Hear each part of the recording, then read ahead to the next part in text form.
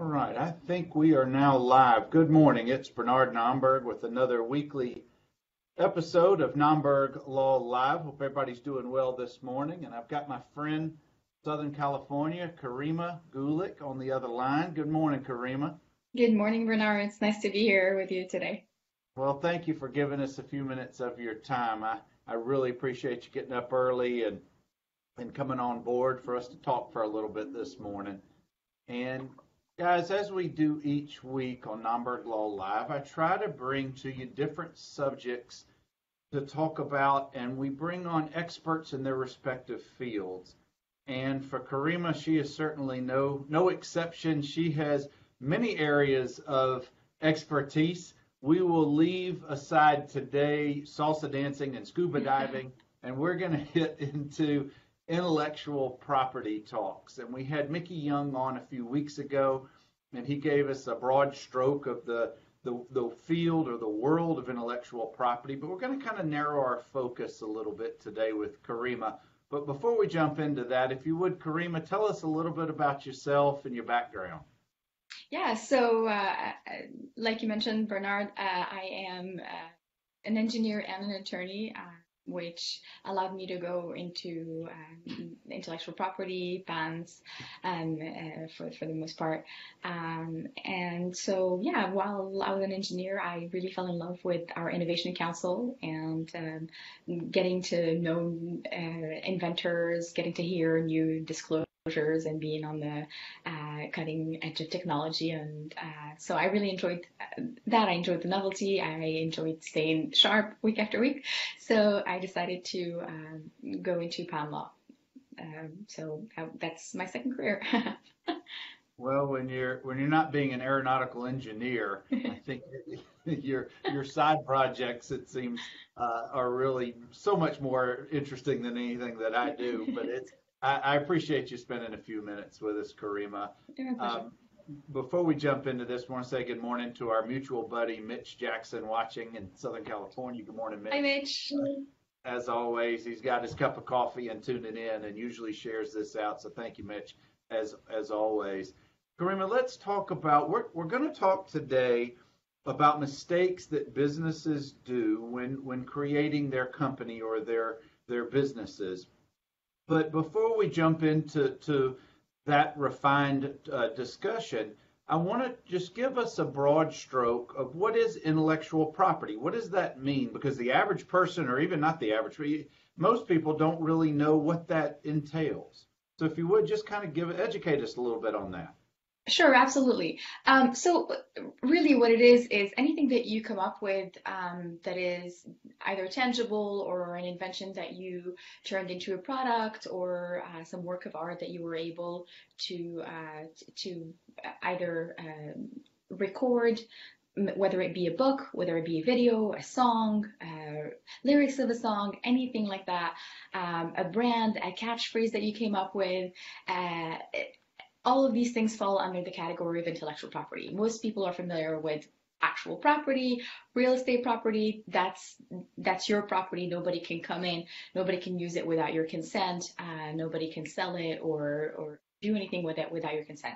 So intellectual property is the equivalent of that, but for anything that you came up with that is either creative work, branding, marketing that is related to your brand or inventions that you might have come up with.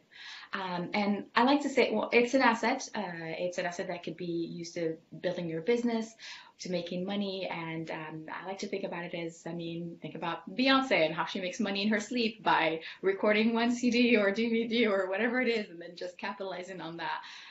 So it's work that you do once and that you keep capitalizing on, essentially.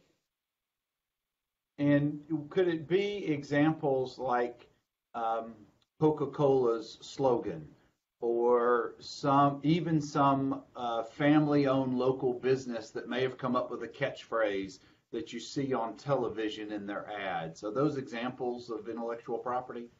Absolutely. So as long as something is not generic. So for example, if I have a coffee mug here and I can't just trademark coffee mug, because then I would be stopping others from using a word that is commonly used that is very descriptive. So as long as it's not descriptive and it doesn't fall under a few other exceptions, and you've coined that term, the trademark office will essentially give you rights to use exclusively that brand, that catchphrase, or that slogan, or that word mark, or even logo or design, and stop others from using that.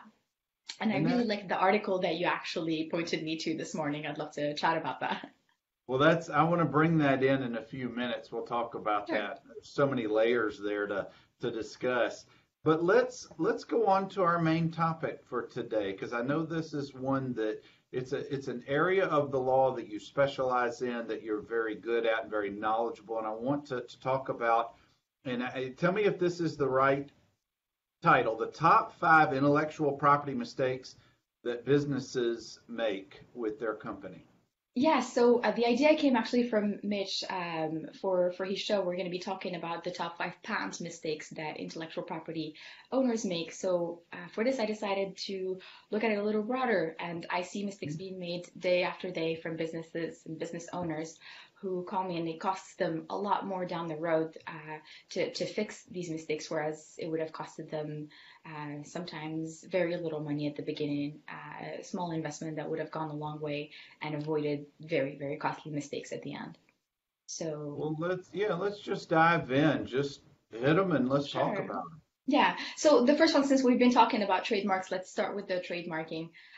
One of the first mistakes that I see is businesses not doing a proper search before, like they'll brand themselves, they'll pick a brand, start printing promotion material, start doing the packaging, everything revolves around that brand, only to find out that somebody else has been using that mark or that slogan or that brand itself before them, and now they have to either pay money or rebrand or both.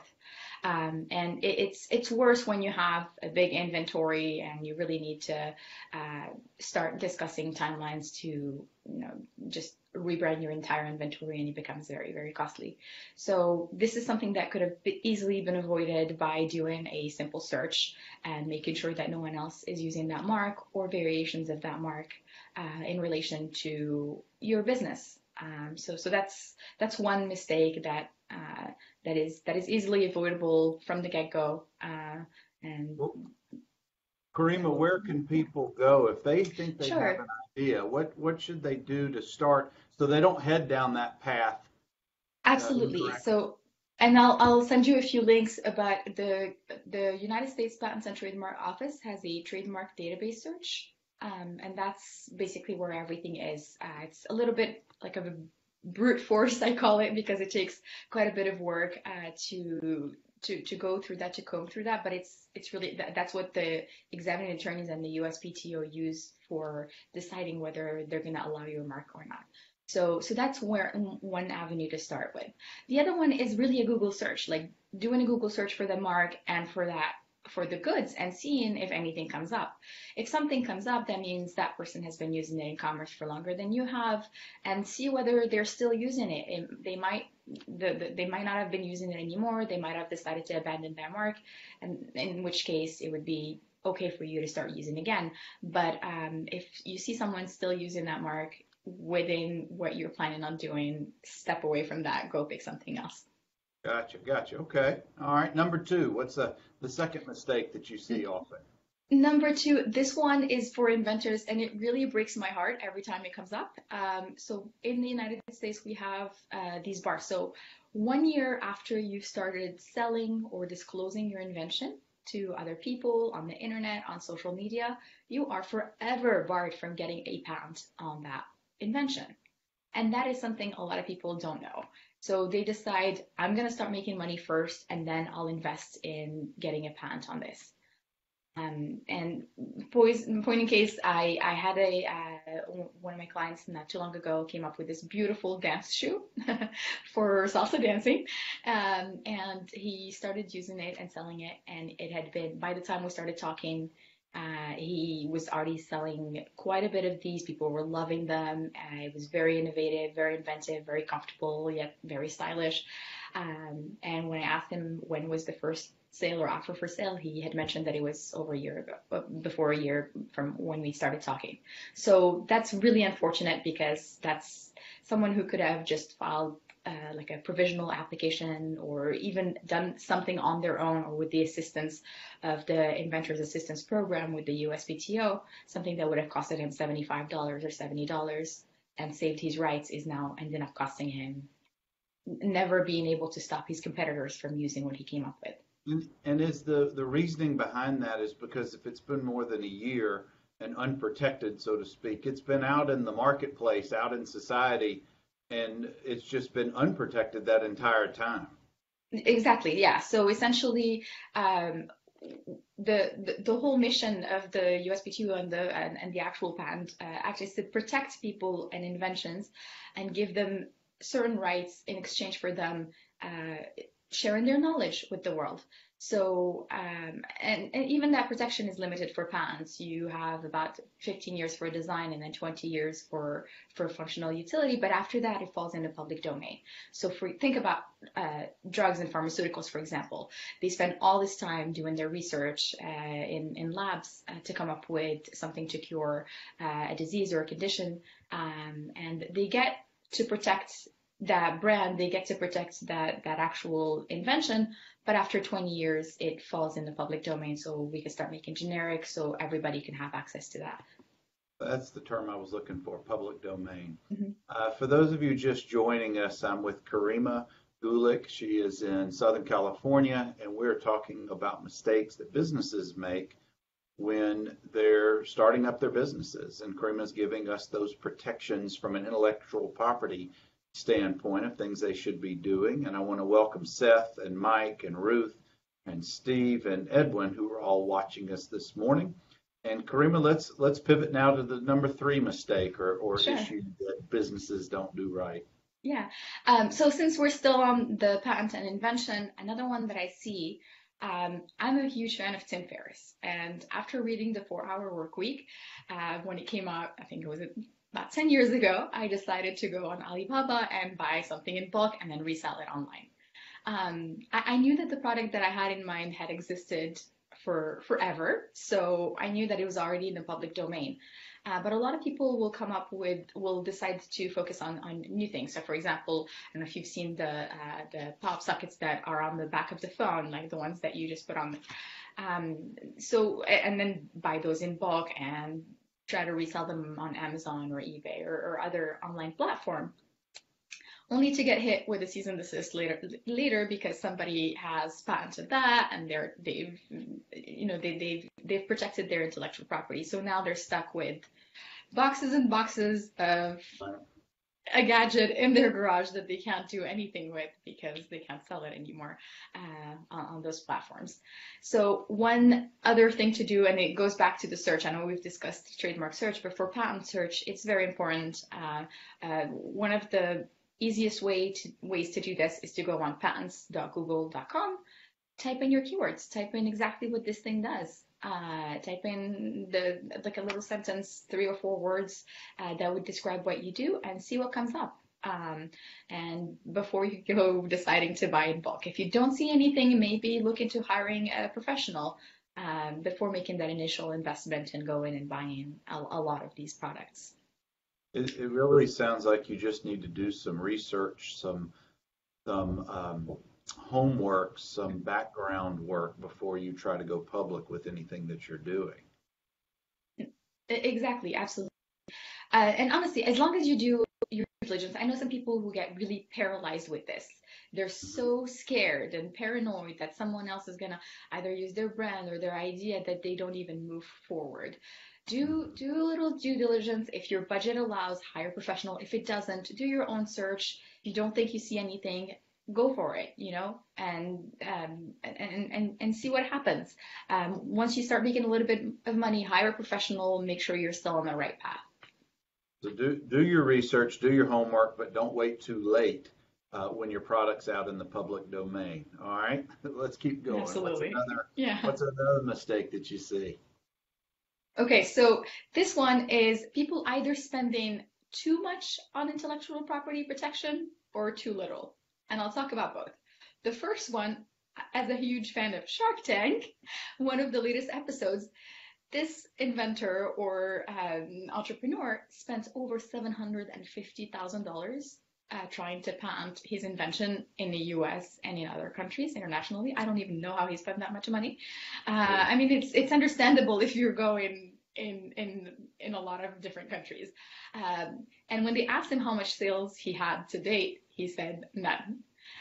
So that's something that I don't understand. I don't see these cases very often, but I see people who are so eager to protect their intellectual property here, and they think they have these plans of world domination to protect their IP across the world, and they end up spending way too much before they even make anything. So to avoid that, and if your primary market is going to be in the United States, spend the money to protect your brand, spend the money to protect your invention in the United States.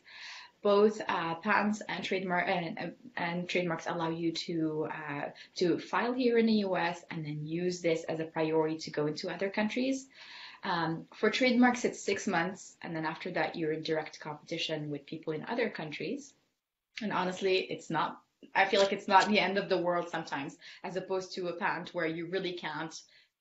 You can't get that patent protection anymore. For trademarks, you can always tweak it. You can always add a logo. You can always change things to make it allowable in other countries, or change the branding for specific markets. As far as patents go, you can file what we call PCT.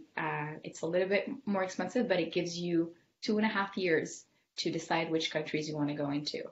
And you might spend that money and decide at the end of the 2.5 years, you know what, I'm just not going to go in any other countries. My market is here. I'm not going to spread too thin and decide to spend money on markets I'm not going to be going into. So there's that. And then there's also the spending too little. And that's usually, or sometimes thinking you're spending too little. A prime example, I had a client last week came to me, and it was he had already filed a trademark with a company.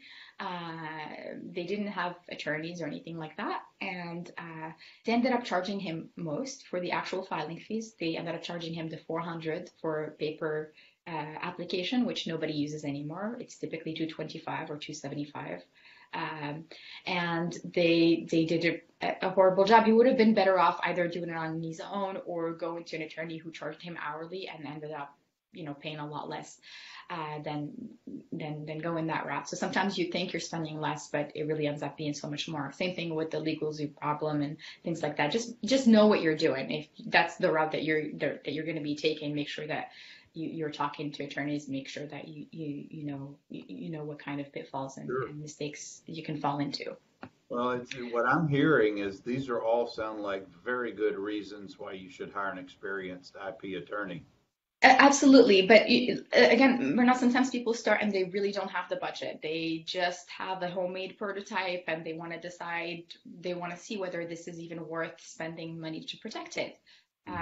That 1 year, either file a provisional. Even if you don't file that provisional, that 1 year should give you a good runway or time frame to test and see whether it's worth for you to go and spend the money on the protection. Gotcha. Okay. All right. Let's pivot on to number 5. What's another mistake that you see? So again, this one is basically just not. In general, not doing a little bit of research, not doing your due diligence. So make sure to either hire a search firm if it's a trademark or for a patent when you have the money, but just budget accordingly. It's a business expense. It's a business decision at the end of the day. So make sure that whatever money you decide to spend on this is in adequate proportion with your business plan and with everything else and the way you see your business growing. Well, all 5 of these that you just have expanded on really sound like very sound business practices. But I know that every situation is a little bit different. Everyone takes their pride and joy in their own mindset when they're creating their new $1 million or $1 billion idea. But I think in general, these sound very much like sound business practices. If you're just joining us, I've got Karima Gulick, talking with me. We're discussing intellectual property and mistakes that she sees in her practice that businesses do not do correctly when trying to protect their assets, trying to protect their ideas. And I want to welcome Coach Andrews, Ashley, Dad, and others who are watching. If you have questions or comments for Karima, please throw them in the comment section. Karima, I did add your website into the comments section, but how can people get in touch with you if they have questions and maybe want to explore hiring you for this? Yeah, so my email and phone number are both on the website, and Okay. it's Karima, Karima at Gulick, Gulick.com, 949-429-0212, and I'm happy to answer whatever questions you have. Well, very good, very good. Let's pivot for a minute, and I want to talk about some timely news. You and I discussed very briefly an article that was in the paper, listen to me, online today that I saw in the last 24 hours, and I think I even saw that maybe Jim Hacking, our buddy, had put it out there for discussion.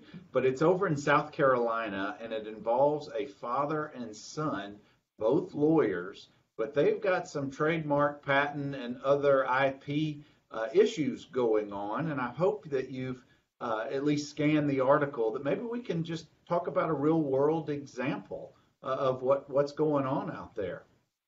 Yeah, absolutely. So we'll go over the situation is this attorney has spent a lot of money marketing and getting the word out there about his law firm and the name of his law firm, except he named the law firm under his first name and last name.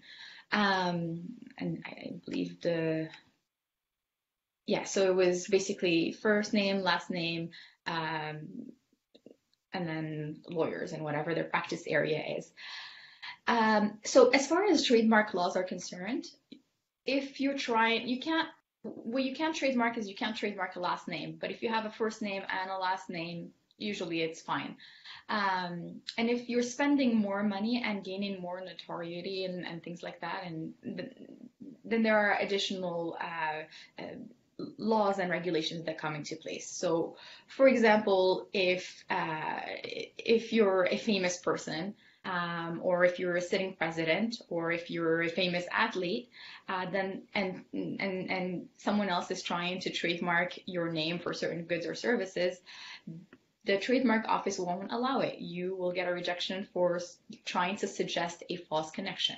The whole purpose of trademarks is to basically avoid consumer confusion and trying to protect the consumers in the marketplace. So in this case, father had spent a lot of money trying to basically market his law firm and market his name, get his name out there in that region. And the son decided to go out on his own and start a firm with the same last name. And a judge temporarily basically said, wait, you can't use that, you can't advertise that name right now, you need to differentiate your name a little bit more. Ultimately, I think they can't really stop him from using his name to market his law firm. They might, again, the solution might be trying to add certain things to differentiate himself from the father, from the firm of the father. And because the father had spent so much money trying to market and differentiate himself, he's given certain protections. And the whole idea is you spent this much on your marketing. Now your brand is becoming more recognizable, and you can protect it and you can stop others from using it.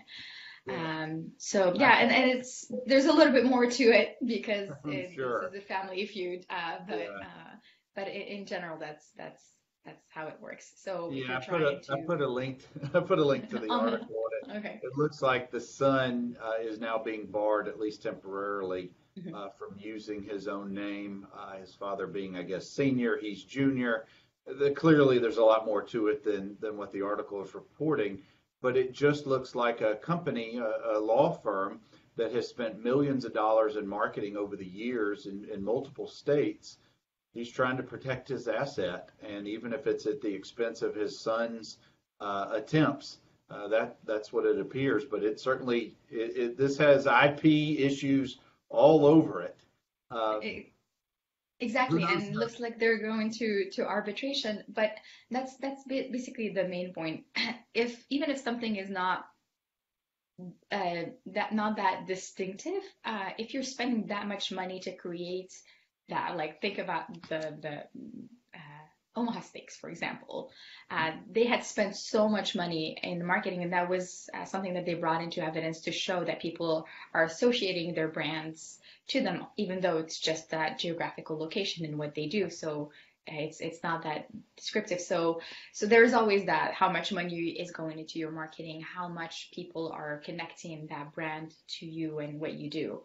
And I remember I was looking one of the cases for the suggestions, the false connection, when Obama was president.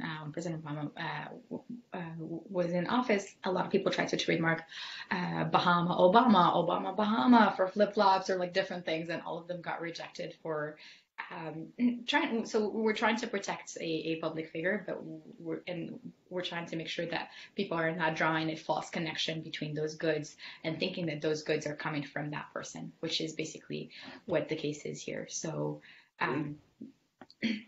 We see it, or at least I see it all the time, in when you go to college football games in the South. There are the officially licensed products, but then you walk a little bit further away from the stadium and you see the unofficially licensed products where people are just trying to capitalize on those names. Absolutely. Karima, I want to also welcome our buddy Don McClure out of Houston who's watching. Good morning, Don. I know. And a longtime friend of mine, Misty in Dothan, is watching. So thank you guys. I've been talking with Karima Gulick. We're talking about intellectual property and how businesses should do things a little bit differently to protect their assets, their ideas as they get started. And Karima, as we're almost at the end of our discussion, and thank you again for your time this morning. I really appreciate your expertise and sharing. I guess in summary, it does sound like people who may have these wonderful ideas, but it sounds like they need to do a little research before they get deeper into their projects. Is that a fair assessment, so they don't get themselves in trouble or cost themselves a lot of money? Absolutely, yes. And you want to make sure that you're not spending all this money only to have to redo everything. It takes a lot of work to bring something from an idea to an actual product. It takes a lot of work to build a business from scratch. So make sure you're sitting down, you have a little business plan, you've thought these things through. And like I said earlier, if you don't have the money to hire professionals, start on your own. Do your own search. Start doing your own research for branding, for patents before you spend money trying to build a brand and an entire company around an invention. Karima, as thank you. That Sure. was One last thing, and this is something that I've seen a lot of my friends do as well, is they'll try to promote their business. So they'll go on Google Images, copy the image, and then repost it somewhere. Please don't do that. That's a very easy way for you to get like a cease and desist from a copyright owner. Here is what you can do. There are many websites out there that offer royalty-free images, and they'll allow you to use them without license, without having to pay a single dime for them. One of the prime example is Unsplash.